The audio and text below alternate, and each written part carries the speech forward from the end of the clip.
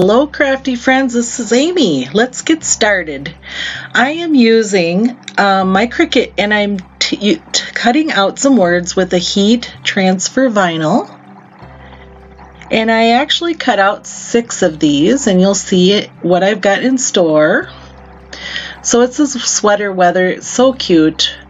And I'm just putting that down on some fabric and then I'm going to use my Cricut heat iron and I just applied that, and you know, it takes the guesswork out of how to do it. You just lay it on there, you press the timer, and it beeps when it's done, and it looks like it's at 15 seconds. I got that as a gift from my kids. What a nice gift, huh? So then I just peel off the outer cover of the transfer vinyl. And then I'm going to make these into little pillows that you can hang on a door. And so here is my yarn I want to use as a hanger. You got to tuck that in there and then use your clips and just start sewing it together and give yourself a little gap so you can stuff it with some fiber fill.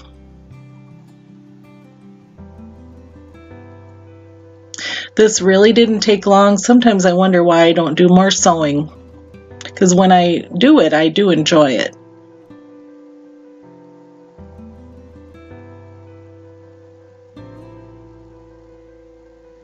Okay, so we'll stuff that in there and then just get those seams together and sew those up so it's nice and looks nice and even. And work it around, massage the fiber fill in there till it's where you want it. And there you go.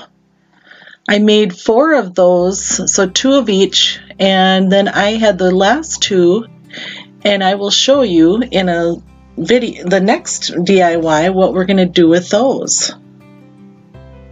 But this was a lot of fun. I encourage you to get out your sewing machine and make some fun things, because fabric, it really does make some beautiful, you can make some really pretty decor.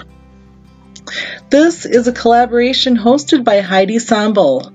Those participating can choose Halloween or fall decor, and Heidi has a DIY channel.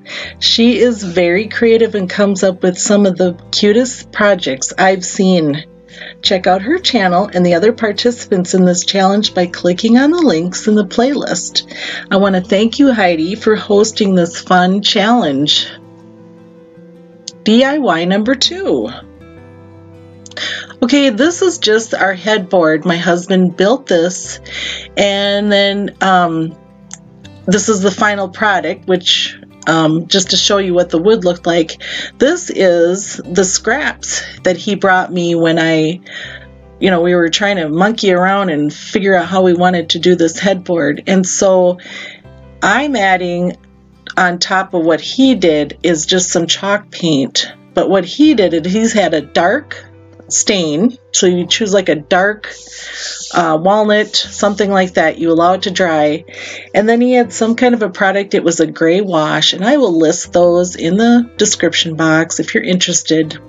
And then I just, like I said, I did a dry brush of the chalk paint on the top, and here I am using one of the stencils that I am offering in my Etsy shop and just pouncing on some of the chalk paint again with a makeup sponge. To me, that's the best way to put that stuff in, or through a stencil.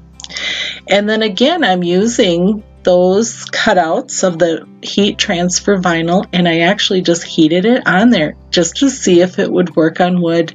It worked fine. It came off just great, just like a regular vinyl would. So just so you know, it works on wood too. Okay, just going to cut out some pieces of buffalo check. This is just your one-sided scrapbook paper at Hobby Lobby. And I'm just trying to line things up so I can get them all to match. And I'm trying a new technique here. You apply Mod Podge, you allow it to dry, put your paper down, and then you apply heat. And that's it. I wanted to see how well it would work, and it worked great. You don't have to put any more Mod Podge on the top, just the heat, and boy, it stuck really well. So I love this technique. If you want to check out a different technique, my last video, I used saran wrap as the glue, and I put down a napkin that you'd taken the plies, it was 3-ply, and you bring it down to 1, and you again apply heat, and that saran wrap is kind of like a glue to that. So I will put that link in here too, but these turned out great. And then just, you know, take your sander and take some of the edges off. That's a great way to get those little edges off if things aren't quite lining up. And it kind of roughs it up a little bit so it's more farmhouse looking. And then I just put the Mod Podge just on the top, just to make sure everything stayed on there, but I do believe it would have stayed on there just fine. Well, they turned out really cute, just using some scrap pieces and a little imagination and just experimenting just to see, you know, if you could do this, and it works. And showing you a new technique with the Mod Podge and the heat. It's a great one. DIY number 3.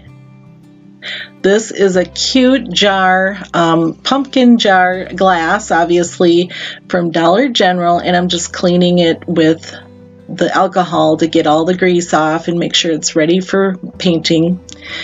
And I painted it 3 coats with the Waverly pool color. It really only needed 2, but the 3rd coat was just like little touch-ups. Let it dry in between coats. This blue color is in this year. Even dark is in, and so I've got some ideas in store for more videos coming up. I dry brushed some silver linen, which is just a light gray Waverly, and just to give it a little dimension. And I also did dry brush the silver lining right on the top and allowed that to dry, which it dries really fast. Now I'm just taking some extra fabric scraps that I had, and in fact this was the last DIY too. I used this on a pumpkin that I wrapped, and so this is just a gray buffalo check pattern just to give it a little bow, and putting in some floral foam. And I just thought the blue and the yellow would look great, and I love how this turned out. Just popping in some flowers with some yellow and white, and then a little bit of that boxwood that you can find in Walmart. And then these little tags you can get at Dollar Tree. Just add a little something to your decor.